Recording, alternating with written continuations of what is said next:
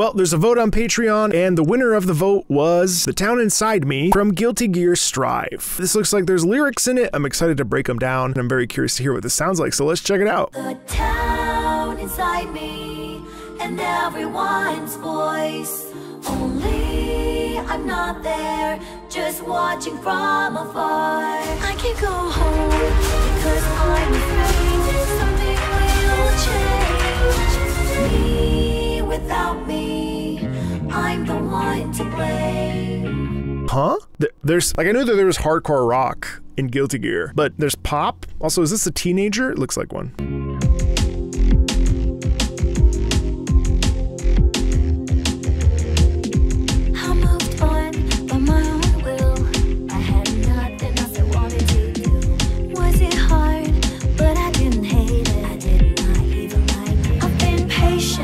It was bearable. I've had the gray haze for a long time though.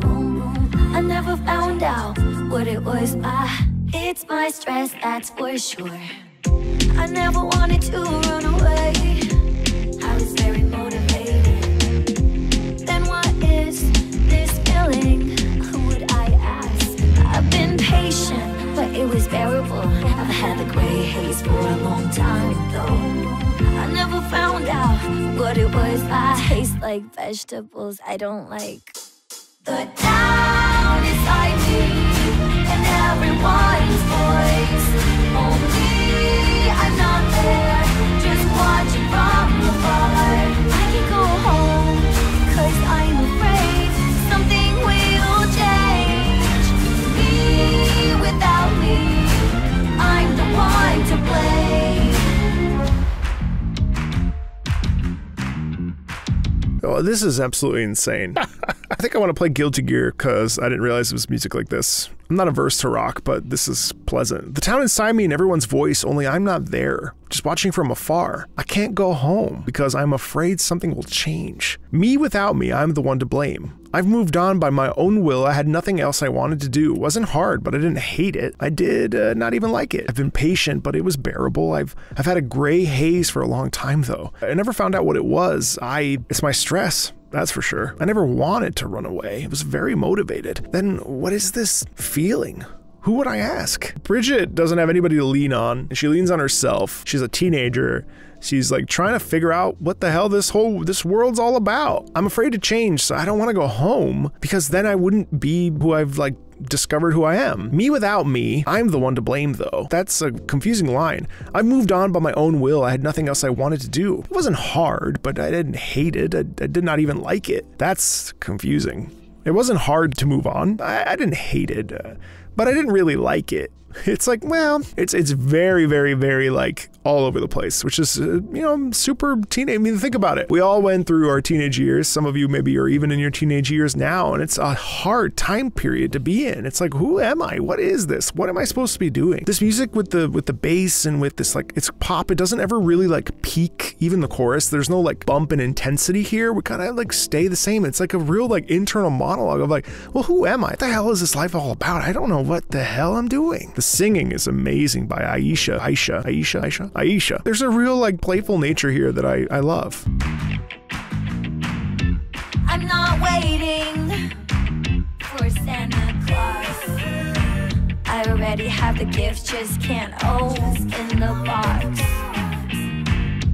I know all about it, no one can solve it unless I decide to do something about it. It's not even a case. I've been patient, but it was bearable. I've had the gray haze for a long time though. I never found out what it was. I hate the alarm clock I chose.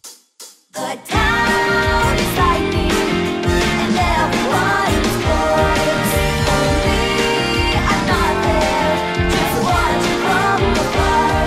I can go home because I'm afraid something will change. Me without me, I'm the one to blame.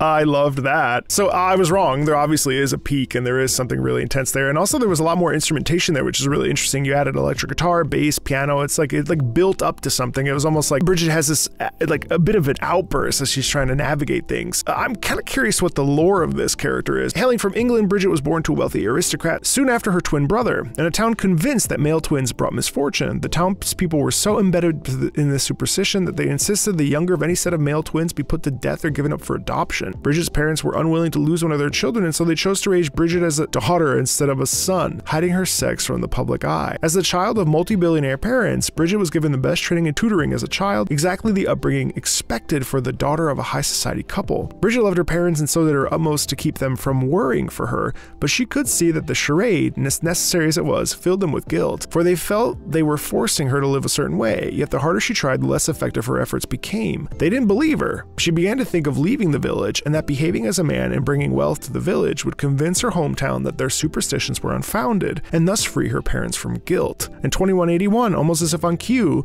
Bridget found a bounty poster for a gear that promised a $100,000 bounty for her death. She wasted no time in setting out, leaving her parents' manor, and made her way to the Forest of Demons.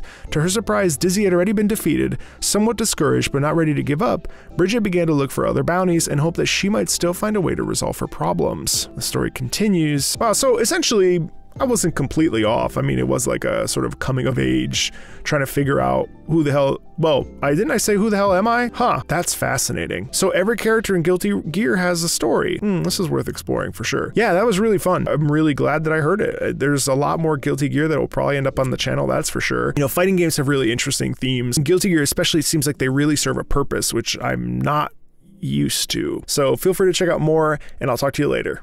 Bye.